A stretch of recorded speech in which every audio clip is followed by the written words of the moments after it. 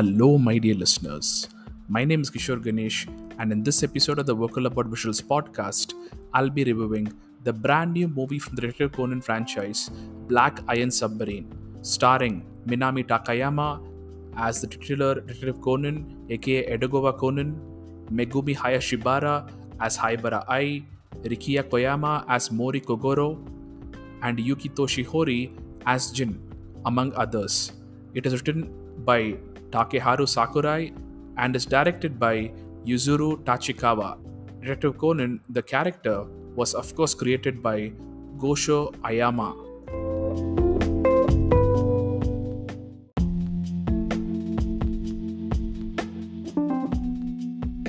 Before I begin talking about the contents of the movie, let me just register the real life circumstances concerning this film. Iron Submarine is the first Detective Conan movie to get a theatrical release in India, and I, as a Conan fan, am loving every bit of it. If you follow me on Instagram or are subscribed on YouTube, you would have seen my vlog on me getting to the IMAX screen to watch this movie. And I did that honestly because I got very excited on the prospect of seeing this film in a movie theater in India. I love anime in general, but I think Conan is a personal favorite of mine, and I'm here for this and every other Conan movie going forward. Now, coming to the contents of Iron Submarine, this is the 26th movie from the Conan stable, and it has most of the prominent characters getting featured, even if the plot is centered around Haibara. Haibara's life is under threat from the Black organization thanks to a new piece of tech that threatens to expose her real identity to the really evil members of the organization. And it falls on Conan and his friends, and I mean his adult or almost adult friends, to stop that from happening. Of course, at this point of time, Haibara's secret being hidden is as solid as the Arctic ice. And by that I mean it is not solid at all. Nearly all the prominent members of the Black organization know her identity, one way or the other. But like I mentioned earlier, the quote, truly evil ones, end quote, wink wink, don't yet. And that's all that matters. This movie's another exercise in maintaining this status quo. But the variety in this film is brought upon by the fact that a large portion of this film happens on a floating, shall we say, technologically advanced office and a submarine. I deliberately am not mentioning any details here because I don't want to spoil anything for anyone. Now, coming to the review portion of the pod, I have to say that the Iron Submarine is, in a word, middling. I've used this word for other Conan films in the past too, so this is not an aberration for the franchise, but that still doesn't mean that I am not mildly disappointed. This film had a great emotional core that it could and should have made better use of, which is the jeopardy to Haibara's life. In fact, in the short promo kind of thing that the creators produced at the beginning of every year, Haibara's character speaks directly to the audience, stating that this year is going to be her year.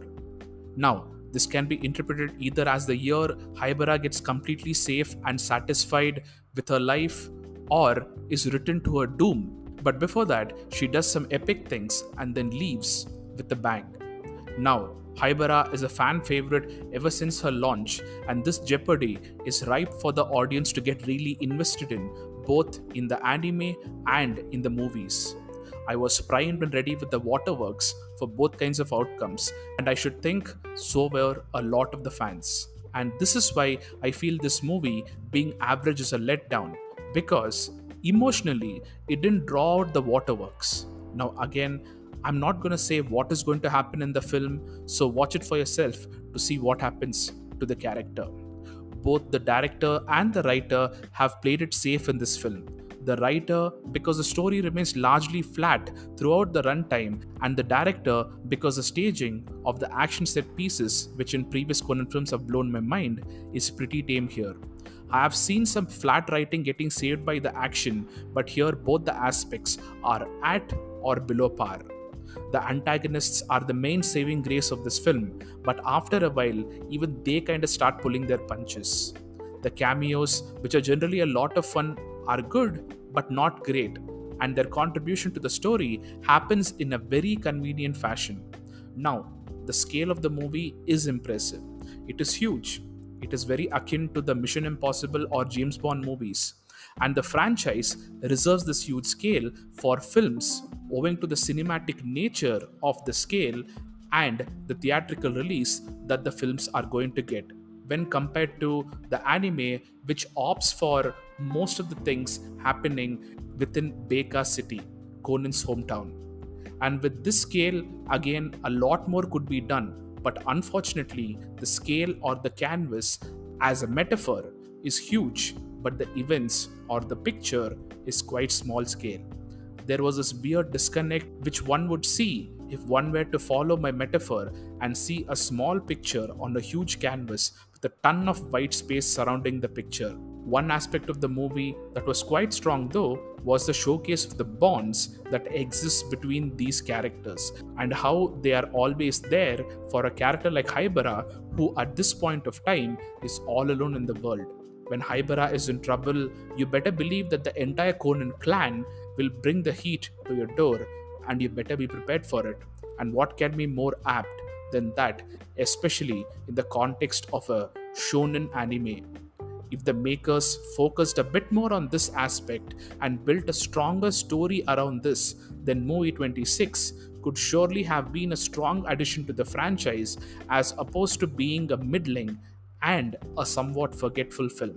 On the whole, if you're a Conan fan, you will definitely end up watching Iron Submarine and most likely will not have too many complaints with it.